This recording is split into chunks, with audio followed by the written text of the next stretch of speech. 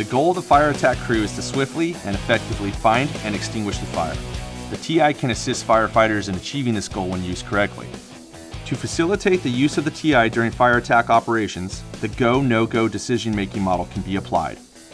This model provides diagnostic considerations for fire attack to enhance survivability and minimize rapid fire growth.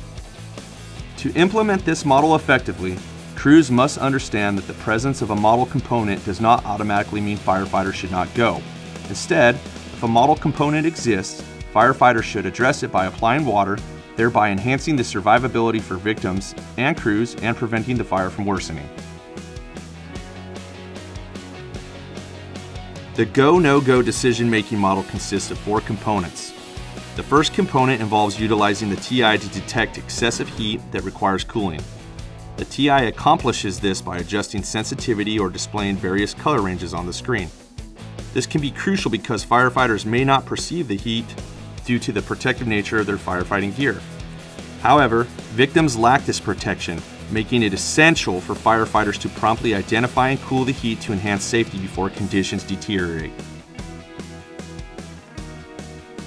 The second component involves determining whether the neutral plane or thermal layer occupies more than 50% of the space. Keep in mind that the neutral plane can be observed visually, while the thermal layer is identified using the TI in limited or zero visibility conditions. If the neutral plane or thermal layer exceeds 50% of the space, it is crucial to take action and apply water to improve the conditions.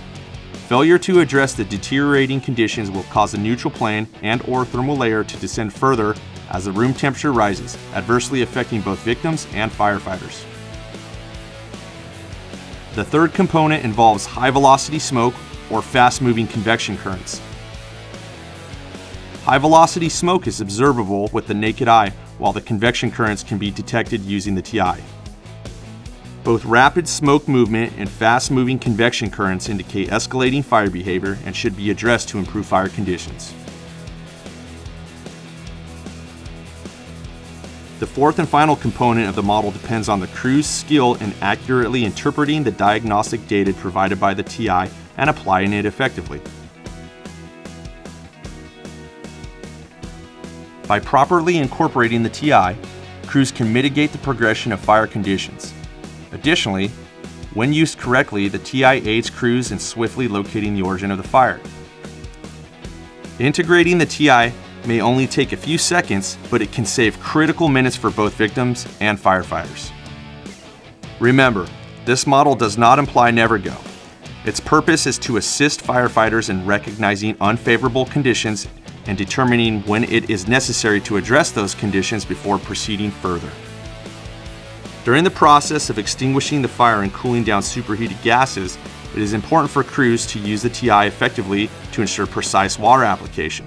As the gases contract and cool, the thermal layer should ascend, resulting in color palette changes on the TI.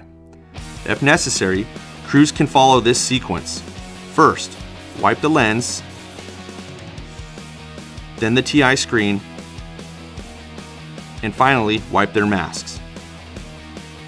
In summary, the TI is a valuable tool used in fire attack.